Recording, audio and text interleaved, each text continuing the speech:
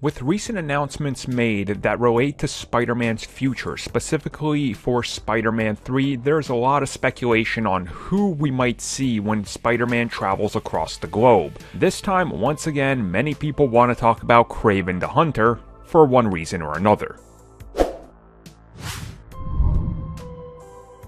So last time we saw Spider-Man fight a villain in the MCU, outside of Thanos of course, was when he fought Mysterio, who straight up just reveals his identity to the world. Now rumors are again swirling that the next villain is going to be Kraven the Hunter. Now from what I gather just by looking at articles, and I'll toss one of them up here on the screen, it's a lot of speculation, and I guess a lot of people that frequent scoops online also ended up posting random images of Kraven, which I guess constitutes for scoops, so there you go.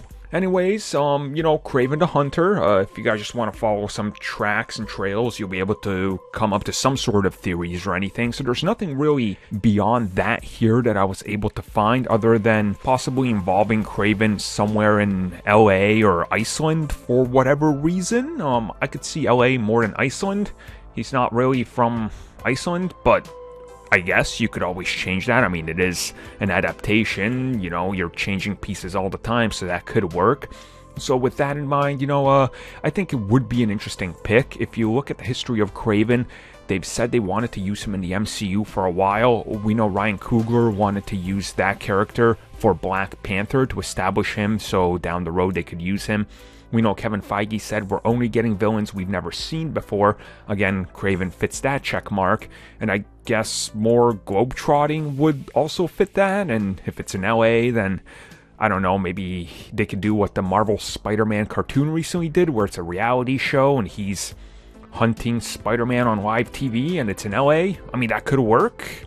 So, yeah, I mean, there's a couple things here, I think, to me personally, Kraven would be a good pick because we haven't seen him, but there's nothing more than that I've been able to find at least, so who knows if that's it. I mean, it could really be anybody at this point because we know so little about what the next film is about. There's literally nothing. We don't even have really a, final stages of talk actor or anything that we could possibly associate him with.